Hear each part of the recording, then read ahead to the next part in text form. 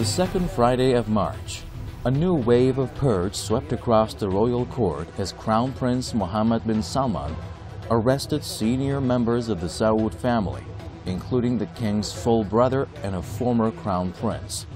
The son of Salman has once again bared his teeth to show his dogged determination to remove all potential obstacles to his power.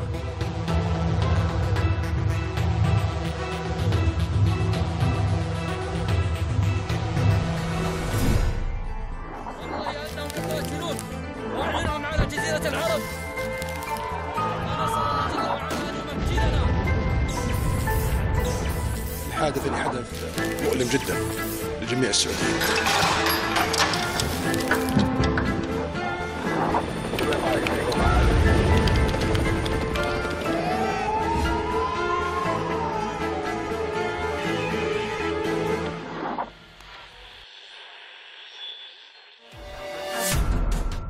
Among the Friday detainees, the most prominent was Prince Ahmed bin Abulaziz, the younger brother of King Salman.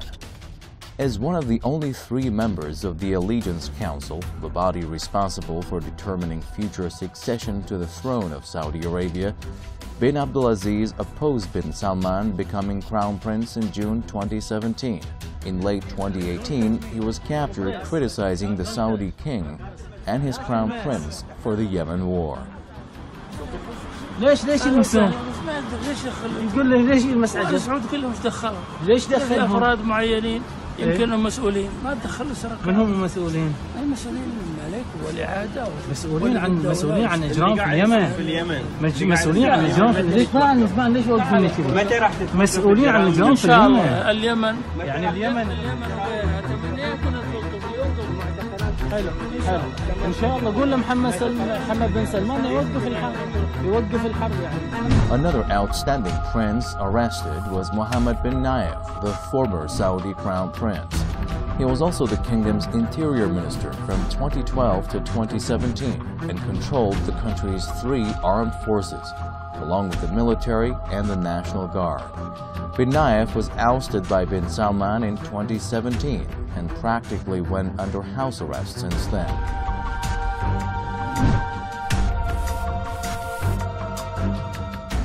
Mohammed bin Salman now is getting stronger and stronger. The Americans are fully behind him.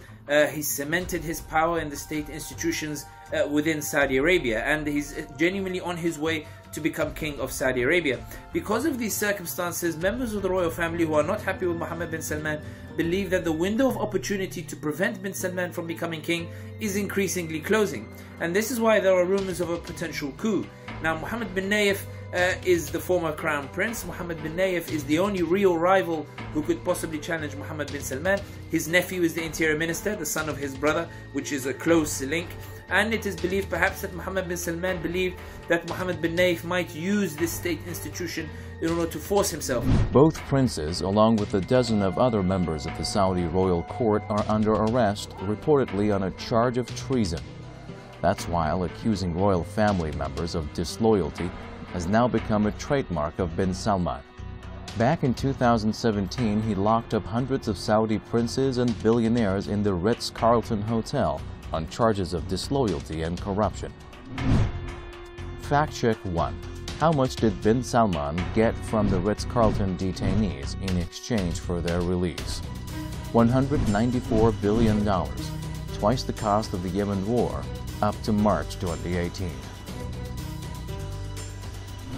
This purge is significant because it shows that Mohammed bin Salman is becoming stronger, but it also shows that not all of the family members of Al Saud are happy with Mohammed bin Salman's antics. That Mohammed bin Salman still believes that there are threats within the family that need to be purged, that need to be attacked, that need to be silenced, even within the royal family.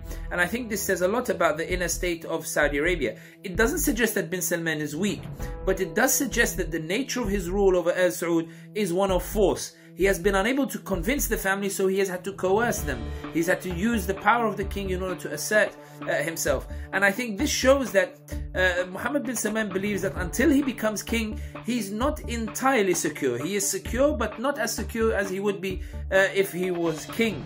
And I think this is the significance of this particular purge. In an interview with The Guardian, A former Saudi diplomat on condition of anonymity said the recent purge was part of a systematic approach to eliminating opponents, as bin Salman's accession is drawing near.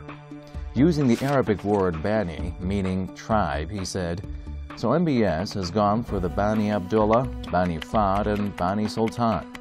Now it's the Bani Nayef."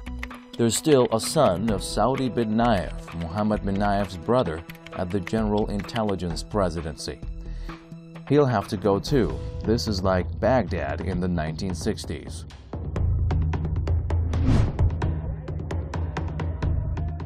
An allusion to a palace coup launched by Saddam Hussein in the late 60s when he purged Iraq's monarchy and secured his foothold as the country's strongman for more than 3 decades.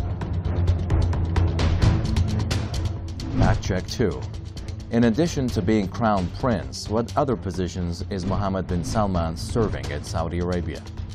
The kingdom's deputy prime minister, chairman of the Council for Economic and Development Affairs, chairman of the Council of Political and Security Affairs, and Minister of Defense. So much power and no harness have made out of the young, ambitious prince a brutal, dangerous ruler with zero tolerance for the slightest criticism. That intolerance was reflected in its most horrendous form in the killing and hacking of Jamal Khashoggi, a Saudi journalist and a mild critic of the prince. Despite the worldwide outcry after the Khashoggi murder, according to Human Rights Watch, the kingdom has continued under bin Salman to pursue harsh measures against its critics, from travel bans and harassment to arrest, torture, and death sentences. Mohammed bin Salman's latest purge is quite different from its first one in 2017. Back then, many regarded him as a young, brave reformer, but now he has ended up with a pile of scandals on his track record, from waging war on Yemen, the poorest country in the region, to hacking the mobile phone of the richest man in the world. Fact check 3. How much is MBS popular among the people in the U.S. and the region?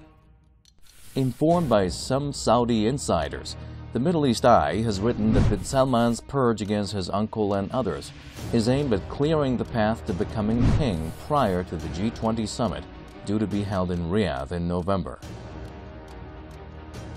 The timing is significant because when you look at Saudi Arabia, bin Salman has been trying to lay low. He has been trying to take Saudi Arabia out of the harsh press limelight, and also Saudi Arabia is hosting the G20 this year. So bin Salman would not have wanted to bring this bad press towards Saudi Arabia, which leads to the suggestion that something must have happened to force bin Salman to act in this way. And there are 2 possible scenarios. The first is that the king is very ill, and therefore bin Salman is worried that if the king dies, the family will not allow a smooth transition for him to become king. And the second is that there was a genuine information about a coup attempt. Bin Salman's palace coup came amid the novel coronavirus outbreak, which has resulted in a marked drop in the price of oil, the main source of the Saudi income, without which the Crown Prince's ambitious plans will not be implemented.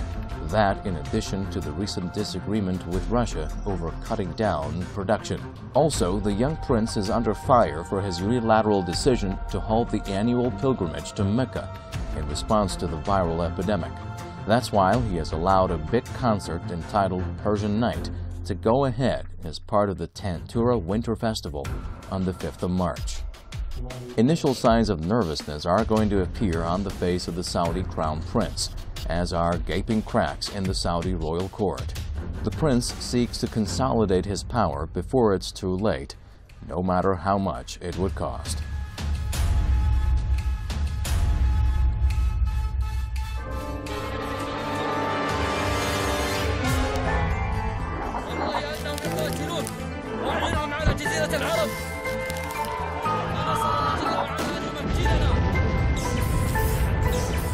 الحادث حدث مؤلم جدا لجميع السعوديين.